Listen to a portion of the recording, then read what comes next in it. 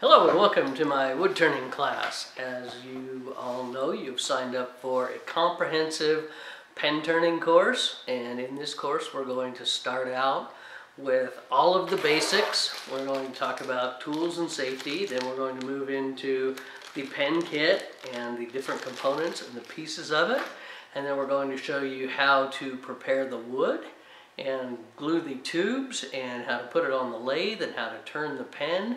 And our final result will be a pen that looks very similar to this. It's called an Apprentice pen kit. There's other brands. They call them Sierras, they call them Wall Street 2s, all kinds of things. The pens we will be making, like I said, are very similar to this. It's a really nice, heavy pen kit. This is a burl, and this is also a colored burl. In this class we're going to start out with just a basic wood, a walnut and a maple and a cherry.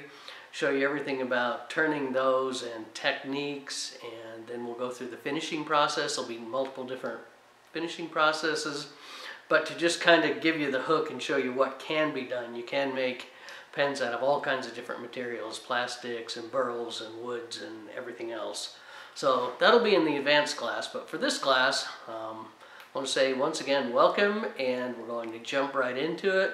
I'll talk about the kit and the different pen kits that are available and the wood and the pieces, and then we'll move right along with the different chapters on making a pen from start to finish. It's not a really complicated pen turning project, but they're really fun, and there's a lot of steps, and the steps are easy. You just need to follow them and be careful at each step of the way.